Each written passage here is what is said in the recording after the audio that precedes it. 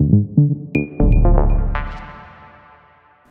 this video, I will share with you how to separate drum rack MIDI patterns into separate MIDI channels using a real-world use case to illustrate all of it.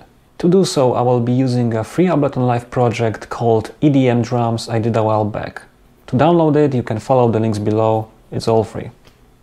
But before we get to how, let's start with why you should sometimes separate your drum rack MIDI channels while working on your productions. Here we have a complete drum groove consisting of about 12 or so drum sounds.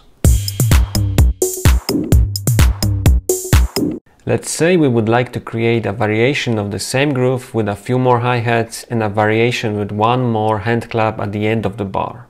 With any slight change we would like to make to the original drum pattern, we would have to also copy a lot of redundant MIDI content along the way.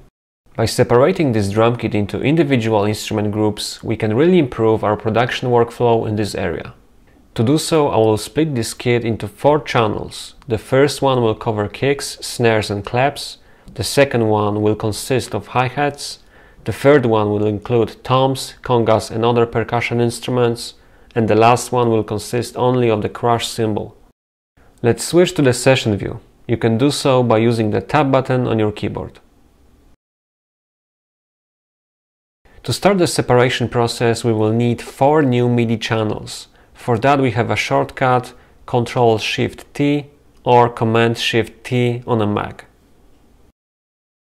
And to keep everything organized, let's rename our new channels straight away.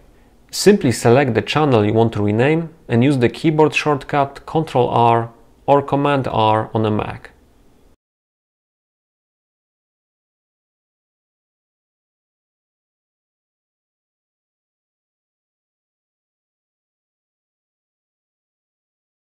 To proceed to the next step, we need to open the inputs and outputs of our channels. Use the shortcut Ctrl-Alt-I or Command-Alt-I on a Mac to achieve just that.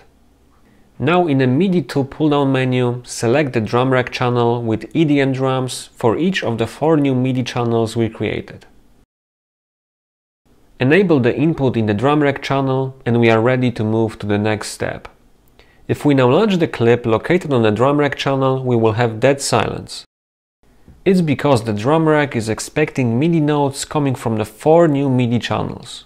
When we place the clip in one of the newly created channels, the drum sequence plays just fine.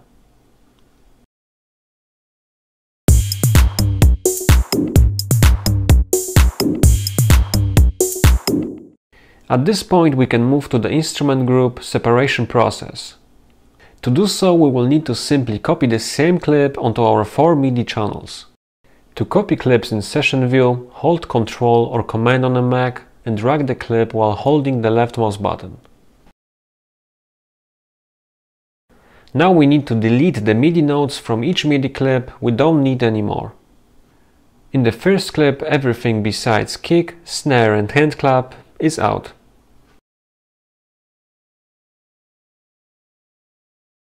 In the second clip, we are leaving only the hi-hats. In the third clip, we are getting rid of the kicks, snares, claps, hi-hats and the crash cymbal. And in the last clip, we are leaving only the crash cymbal.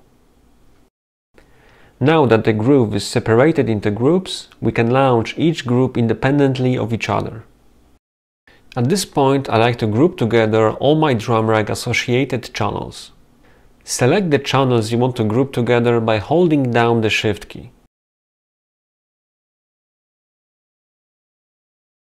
And use the keyboard shortcut Ctrl-G or Command-G on the Mac. That way, after I collapse my group, I can launch every single sound group with just a single clip representing every MIDI clip in that row.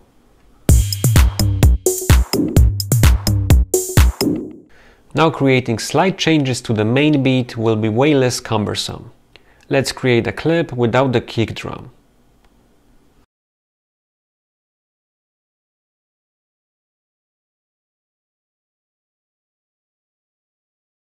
And a sequence without the closed hi-hats. Now let's make a sequence with a couple more crash cymbals. And let's create a simple breakdown clip by adding a few more hand claps at the end of the bar.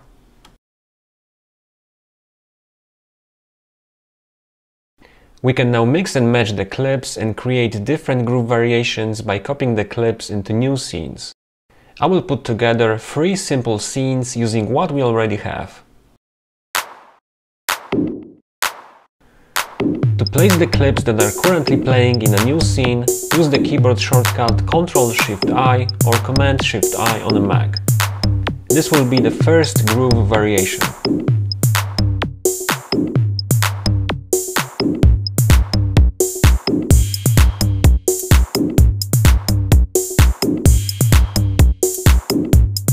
This will be the second one.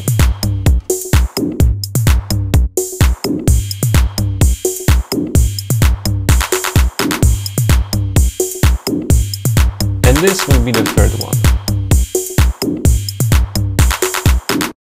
After everything is said and done, we have a few building blocks for a simple house track.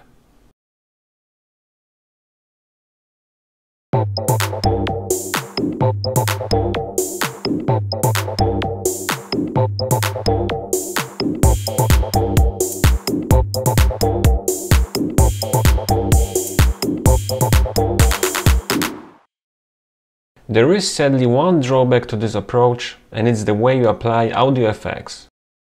For example, if you would like to apply, let's say, reverb exclusively to the hi-hats, dropping the audio effect directly to the hi-hats MIDI channel will simply not work. All audio effects must be placed in a drum rack channel or in a channel you are routing your drum rack channel to, but it's a topic for another video. If you place the reverb after the drum rack, all sounds will get affected, which in this case it's not something we really want.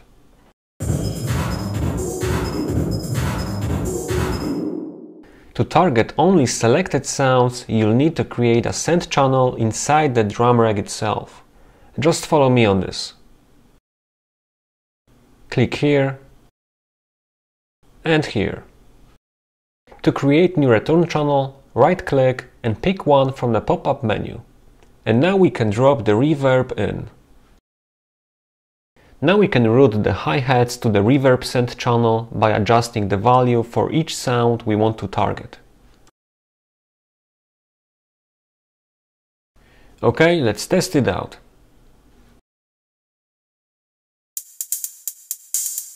The reverb is working on the hi-hats and the rest of the sounds are unaffected by it. You can of course create many more send channels that do many different things. Go ahead and experiment with this project. It's available to download for free below. I would like to thank you for tuning in and checking out this video. I have many more audio production tutorial ideas lined up, so you should definitely stick around and consider subscribing if you're into this stuff. If you want to see more videos straight away, click on the boxes above, and if you want to help me out, leave a comment and hit the like button, and I will see you on the next one.